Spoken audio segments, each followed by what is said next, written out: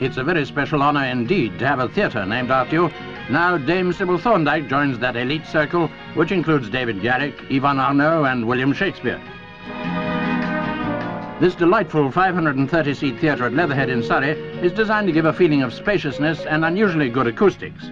One of the Variety Club's Sunshine coaches brings a party of handicapped children to the royal opening night, climax of 3 years' endeavour.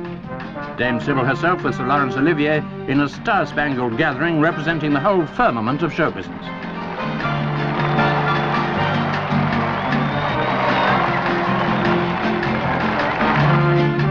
Film Chief Brian Forbes. Jenny Lee with Dame Sybil waiting to be presented to Princess Margaret and Lord Snowdon.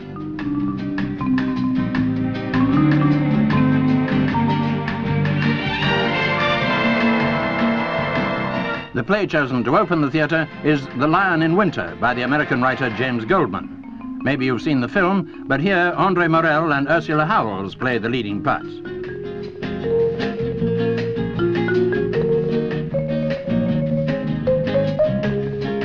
Lord Snowdon with his portrait of Dame Sybil.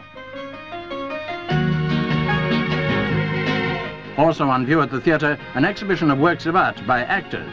Among them, Noel Coward, Mary Morris, Michael Dennison, and a hunting scene by Charlie Chester.